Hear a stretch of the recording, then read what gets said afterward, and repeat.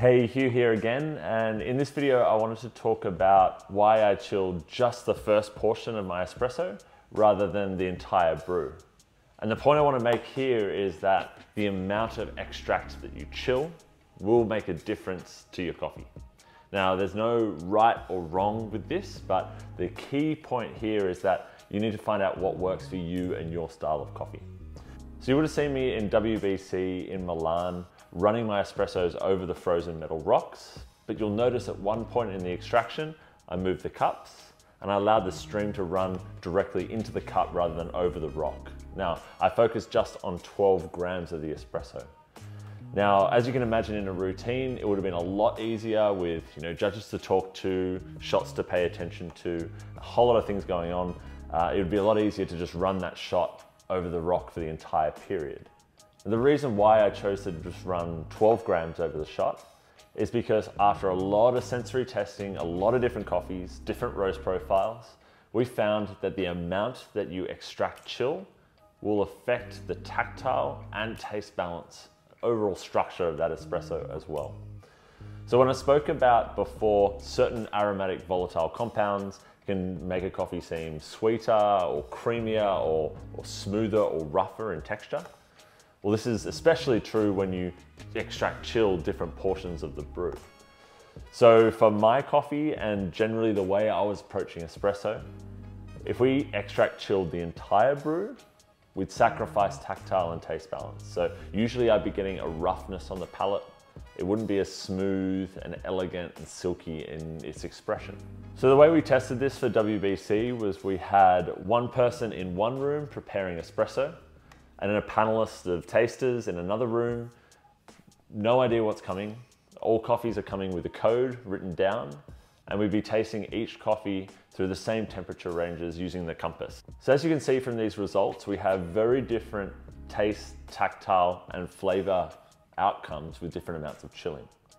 Now you can see here that for my coffee, 12 grams for taste and tactile in particular were the best.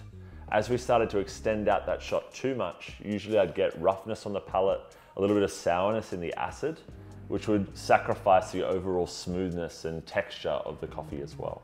So you can see here, chemically, we have a sharp jump up when you have that 5 grams of chilling. But then when you go 5 to 12 and 20 grams, we have very little difference chemically. Now the reason here is because most of the aroma volatile compounds that we extract in coffee are coming in that first portion of the brew. So you can see here that by chilling more, I wasn't necessarily accessing a lot more aroma volatile compounds. And we chemically gained most of the benefit in that first portion of the brew. So as you can see here for some research from Professor Chauhan, where 95 compounds were measured. And you can see that not a lot of impact happens after that first 10 seconds of chilling. And you can see here, 95% of aroma volatile compounds reach their maximum intensity before 10 seconds of extraction. And when we think about volatility, the really delicate, very volatile compounds are released very easily and quickly with the application of heat. Now these taste differences were not related to the temperature of the espresso. So this has nothing to do with drinking a cooler cup of coffee to give a different taste outcome. All the tasting was done with the compass temperature reader and was tasted at the same temperature ranges through cooling. And what was crazy was as the coffee cooled down, the separation between the cups in the taste became wider. So this is a chemical difference. It's nothing to do with temperature perception on the palate. So in terms of cooling, running the extract over the frozen rocks didn't make such a significant difference. It's around 3 to 4 degrees drop in temperature for that first 12 grams of espresso, and around another 3 degrees for the rest of the shot. So what this is doing is just bringing that espresso from a little too hot to a really nice drinking temperature straight out of the machine. Now, I'm not saying that running the entire extract over the frozen metal rocks can't work. We've just seen Byram new world barista champion, running the entire espresso over frozen rocks, and he was getting an incredible result. But what I am saying is that the different percentages of extraction over the rock does make a difference. And for a lot of coffees, this can sacrifice tactile and taste balance. Now, the amount of extract that we chill is definitely coffee dependent.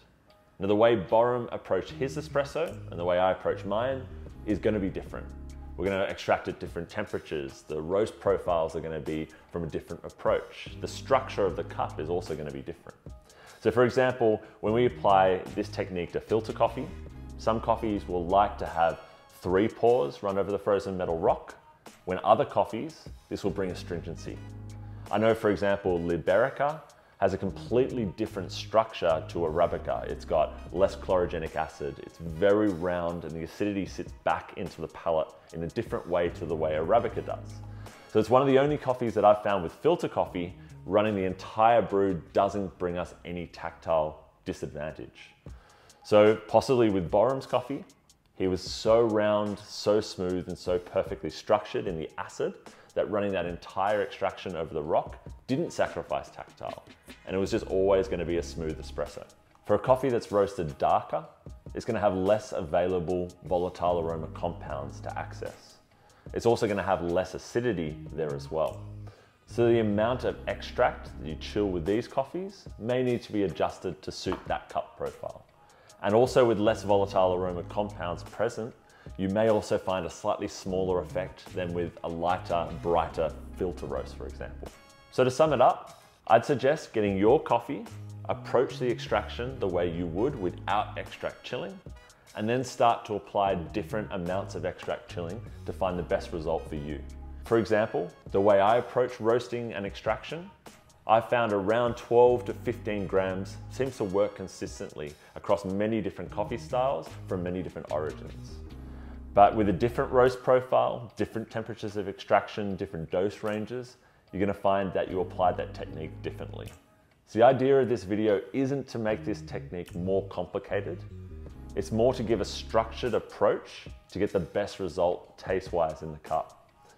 Now, once you find your extract chilling range, you'll find that tendency usually sticks for your style of coffee. So for our coffee where I work, I'll generally just go straight for 12 grams, and it always seems to be a positive result in the cup. Now, I'd strongly recommend doing this blind with a number of repetitions to find the tendency that works for you. Now, I wanted to put out a huge thank you to Professor Chahan and the Zurich University of Applied Science, the entire team there, who supported us through the development and scientific testing of this technique. I also wanted to put a huge thank you out to Sasha Sestic and Nucleus Coffee Tools, as well as San Remo Coffee Machines, for really driving this project, supporting it, and allowing it to be tested scientifically in the right way. Now, Paragon Espresso is a device that we've developed to make extract chilling for espresso easier than ever. Now, we're going to continue to scientifically test extract chilling to understand in greater depth how this applies to coffee, in the hope that we can share more data, more resources, and more innovations with you in the future. Thanks for watching.